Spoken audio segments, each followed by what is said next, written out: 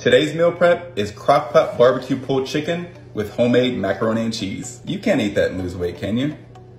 Yes, you can. Let's make it. And if you need meal prep ideas that are high protein, low calorie, and affordable, be sure to hit that follow button for a new meal prep every Sunday. All right, here we go. Pause and screenshot these ingredients.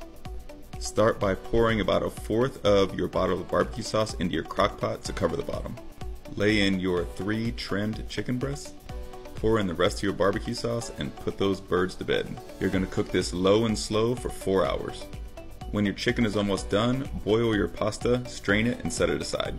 For your cheese sauce, you're gonna add 2 cups of milk to a pot over medium heat.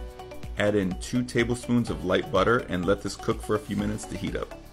Once that butter is melted, take all of your dry ingredients, mix them together, and throw them in the pot. Give it a good mix and cook it until it coats the back of a spoon, something like this. Once that's ready, you're gonna throw in your cheese, mix this, and remove it from the heat as soon as that cheese is melted. You don't want to overcook this. Once your cheese is creamy and beautiful like this, pour it into your pasta.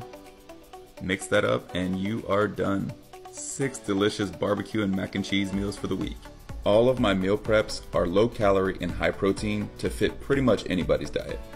And I try to keep my meal preps as affordable as possible to show you that eating nutritious and delicious doesn't have to be expensive.